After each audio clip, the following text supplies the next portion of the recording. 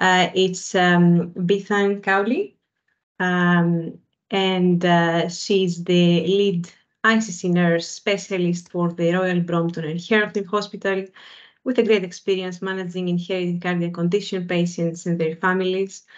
Bethan is going to talk about the clinical screening for first-degree relatives. And Bethan, is this time to personalize the approach? Well, I'll let you. Well, first of all, hello everyone. Good afternoon, and thanks for inviting me to talk today. I guess I'll leave that up to you to decide at the end. So I've kind of changed the title a little bit, and I hope you don't mind, just in view of the recent publication of the cardiomyopathy management guidelines. So perhaps we can discuss that at the end and see what everyone thinks. So as mentioned, my name is Bethan Cowley. I'm a clinical nurse specialist and lead nurse for inherited cardiac conditions at the Royal Brompton and Harefield Hospital. I've been working here now within the team for about 12 years, but actually it's always the familial screening side of things that's always really interested me. So I'm delighted to talk about it today. So a couple of aims for this very quick whistle-stop show of familial screening. So I'm sure it's already been discussed plenty of times before, but just want to make you aware of what specifically, or not specifically said even, within the ESC guidelines in terms of family screening in cardiomyopathies, what's been recommended and perhaps what hasn't and what we were hoping for. Understanding some of the challenges and barriers to family screening, because I think unless we really know what that is, then we're not sure whether or not we need to rethink it or personalise care. And I'm not just talking with the clinical mandates or guidelines even around screening, I'm talking beyond the clinical setting as well. And also just to gain a little bit of insight into possible future of familial screening and what is currently being looked at. So first and foremost, I'm sure we all do know, but it's good to have a quick recap. So the role of screening, family screening in any, well, in most inherited conditions, not just inherited cardiac conditions, is to identify family members that might be at risk or predisposed to a certain familial condition. So in our case, cardiomyopathies. But a lot of people forget this, but it's also about identifying those people who aren't at risk as well and being able to reassure them and discharge them and guide them through that process as well. And there are many, many guidelines that have come out over the years. So Heart to Heart, we've got the Chapter 8 of the National Service Framework. We've got the NHS England ICC service specifications. And of course, there's been various ESC publications, particularly the HCM publication, and more recently our brand spanking new guidelines. And they all recommend family screening of first degree family relatives. So that would be parents, siblings and children. And in the absence of a first degree relative, then they do recommend that you could possibly look to second degree relatives. They also mention actually a review with a specialist within cardiomyopathy or in a specialist ICC centre. It doesn't mention if that's a one-off or if it's this is historical, that is, or whether or not that's a partnership shared care. And again, for the same people. And they have previously in different documentations recommended 1 to 5 yearly screening, depending on age and the type of cardiomyopathy you've got. And of course, they all recommend genetic testing if it's indicated.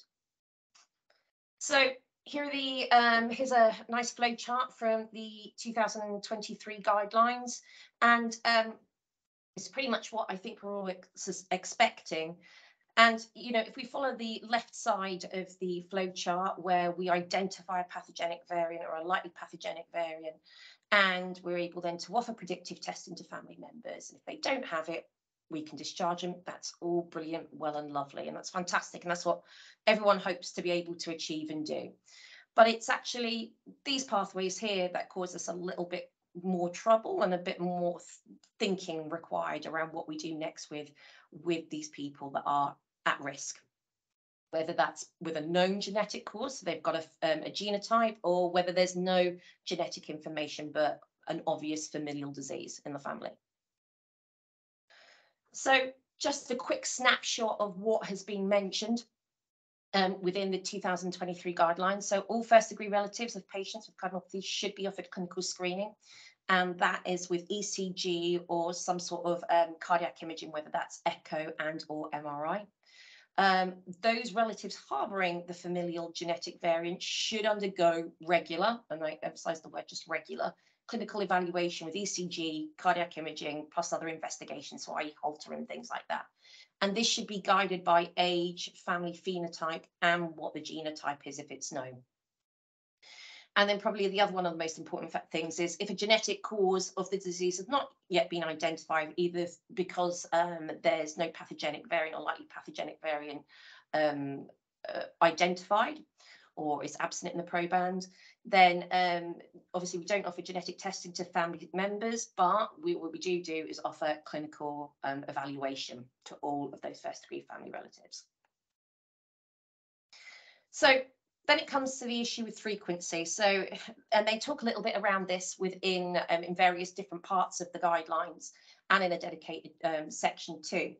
And what they say is that the frequency of family screening is kind of dependent on the inheritance pattern. And what we know about cardiomyopathies is that largely they are inherited in an autosomal dominant pattern. And that's again where most of the guidelines kind of focus around really when it comes to screening. The risk of events in affected individuals or individual within the family. So by that, I'm presuming they're meaning if there's been any sudden cardiac deaths within the family or other large and worrisome events. And quality adjusted life years. But then in addition, they say that things like age, type of cardiomyopathy, and the family history with respect to expression and again, events and penetrance are also factors that should affect the frequency of familial screening. They suggest that up to the penetrance is seen in about approximately, well, actually less than 5% in the first decade of life. This then increases to about 10 to 20% per decade from the second to the seventh decade of life. And then it kind of flattens and peters out in almost like a sigmoid kind of pattern to 5 to 10% in the last decades of life. So from 60 up. So in a nice easy table, this is what has been lifted, what I've lifted from the guidelines. So actually, it's pretty much this in a nutshell, if I'm being honest. So from 0 to 60 years, family members, first degree family members, where there hasn't been an identified variant in the family, or if they have a genotype, should be offered an ECG echo every 1 to 3 years, and additional investigations if needed. After 60 years, then we can increase the frequency we see them to 3 to 5 years. And then there's a couple of special considerations in there, and there's some other bits that are outlined throughout the document. So if there's a cardiomyopathy in isolation, and by that they say a really big, well, not really big, that's not quite the term they use, but if you've got a large family history, a family tree where you've got good size that you've evaluated and looked for inheritance patterns, if it's a cardiomyopathy in isolation, there's no cardiac manifestations within family members, then you can consider terminate screening at 50 years of age in those family members that are being screened. And I don't think that particularly is currently happening at the moment in practice. And then they say that other inheritance patterns apart from autosomal dominant, you can think about individualized periodic surveillance of relatives. So those that might be heterozygous carriers for autosomal recessive could potentially be discharged. And those heterozygous for X-linked diseases don't say discharged, they say perhaps potentially delayed. And then there are other things that they mention about women, that penetrance in women specifically compared to men, that they may have a delayed penetrance of up to 10 years. So again, these are other things that we know can affect onset and with an expression within cardiomyopathies, but not really necessarily being linked into what we're being guided on. So this then brings me on quite nicely to some of the barriers and challenges within familial screening. So I don't know what you think, but there's still no particularly clear guidance, and it's still very open to interpretation. And I had a meeting with over 60 ICC nurse specialists across the UK the other week, and actually this is one of the things, it was our first meeting, this is one of the things that was brought up, was that, not brought up as such, but more so, what are you doing in family screening? How often are you seeing people? What are you doing? So even amongst the specialists that are working in the area and experience, there's still some ambiguity, not only from centre to centre, but actually within centres, if you've got a number of cardiologists. And that's not guidelines fault, but that's more so down to the fact that there's a lack of research in the area. And you can see these in the guidelines because they're experts and they're fantastic, and we like their consensus on things when there is no research, but this is still very much dependent on a consensus expert statement and not on any hard and fast research, unlike some other areas within the guidelines. They talk about the impact of non-genetic, polygenic, modulators, modifiers, environmental factors that can all affect the expression and the severity of cardiomyopathies, because we know they're very heterogeneous, and no more so than if you look at dilated cardiomyopathy.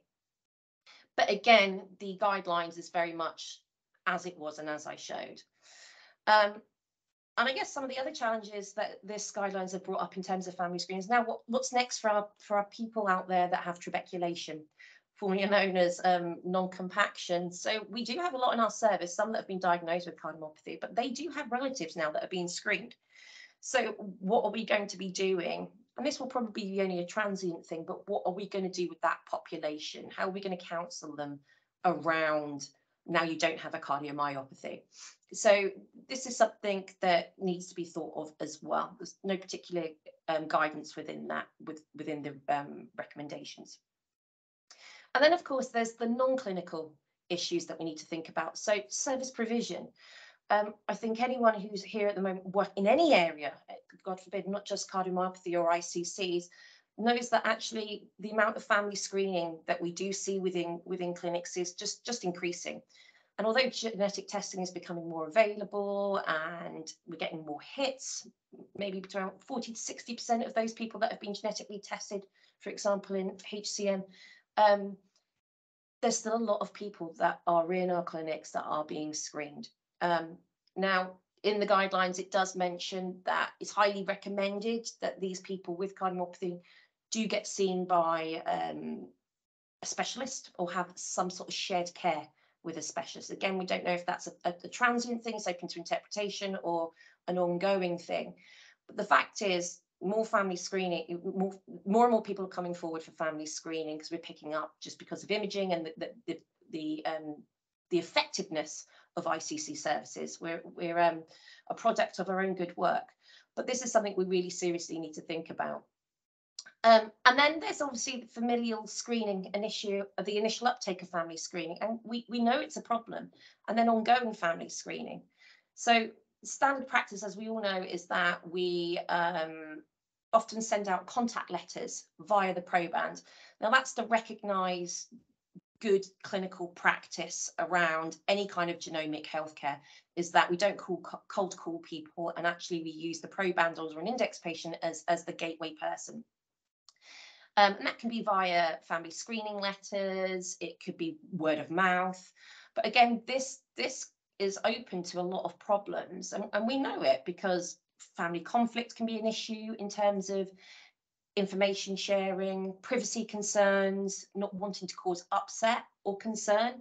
And also, probably one of the biggest things is not being able to relay the correct information to family members.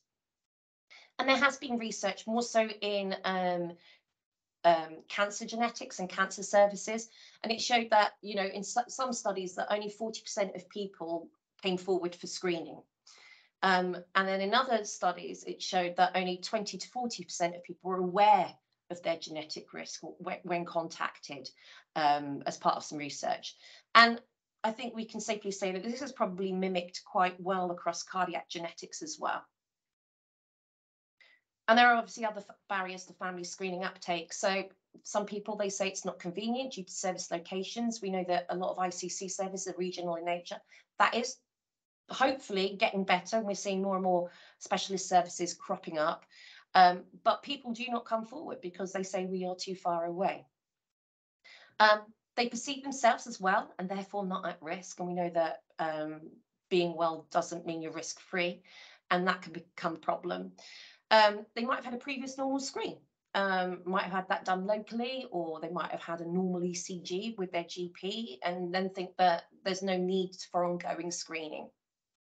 There's also a lack of understanding, and this comes a lot with any kind of genetic or inherited conditions in any in families, and some of the cultural or family beliefs around how that condition plays out. And I have heard before, any men get it in our family, where we know it's an autosomal dominant pattern, but just by chance, lots of men have it in that family. People are anxious about diagnosis, and then obviously the problems with implications of employment will prevent people coming forward, and insurance. And then, you know, GPs love them, and it is getting better, but sometimes they can be a bit reticent when it comes to referring people to specialist services.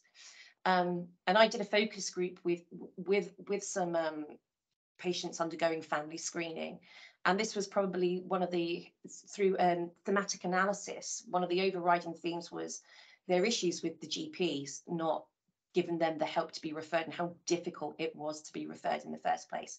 And that was highlighted in the Heart to Heart report many moons ago, but we still see it as an issue here now today. And then there's issues around socioeconomic backgrounds. It's, I think, evident and documented and researched in larger scale health screening programs and initiatives, not just in disease screening initiatives, but there is a definite cohort of people that come forward for these, and it's usually white, Caucasian, middle-aged, good socioeconomic background. A lot of minority ethnic groups don't come forward for screening. Disadvantaged people, non-speaking English people, people live in different areas within the UK, don't have access not only to clinical screening, but perhaps to genetic testing too.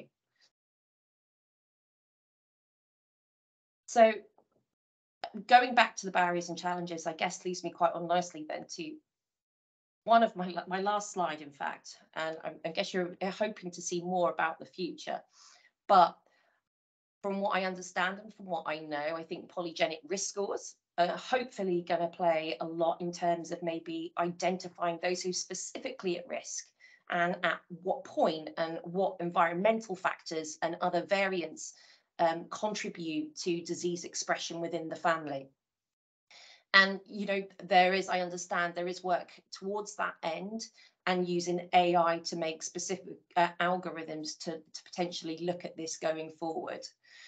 And I guess that links in quite nicely with the research side of things. There is a lack of research around family screening in terms of uptake, in terms of pickup rate, and a lot more work needs to be done to that end. And again, I know that there are people doing this, but it probably needs to be done on a wider scale. And I think Cardiomyopathy UK have this. I don't know if you've seen the recent information that's come out and requests for research ideas, but on some of their nominated question ideas, that it does play a part in that.